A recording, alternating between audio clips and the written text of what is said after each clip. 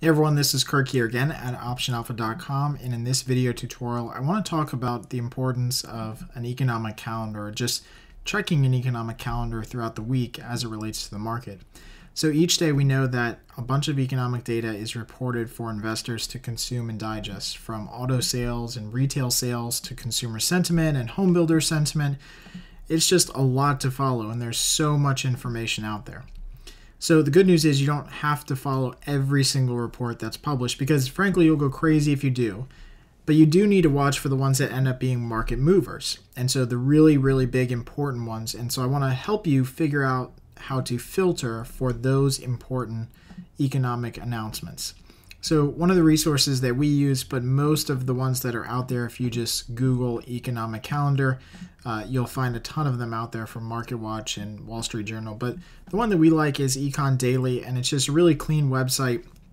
And what I love about Econ Daily is that when I go there, it's clean, it doesn't have any junk on it, but it also stars all of the really important market-moving economic reports. So for example, this coming week, at the time of this recording of this video, you can see that retail sales are coming up this week, and also jobless claims and consumer price indexes and things are coming out in the Philly Fed survey. So all the things with red dots, I know that are going to be big days.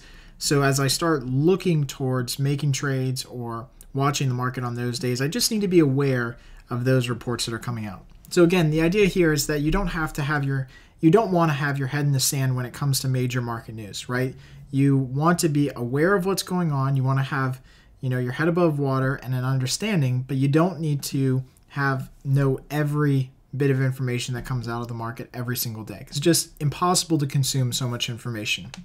Not that you need to take action on any of the information that you read or see, but you need to know it's coming and that it could affect your positions. And that's really the end result here, is that just have a market awareness about you, know what's going on, know when the Fed is going to talk or when they're not going to talk, know when the jobs report's going to come out, because those are going to be really important market driving data, and it could affect a lot of the positions that you have.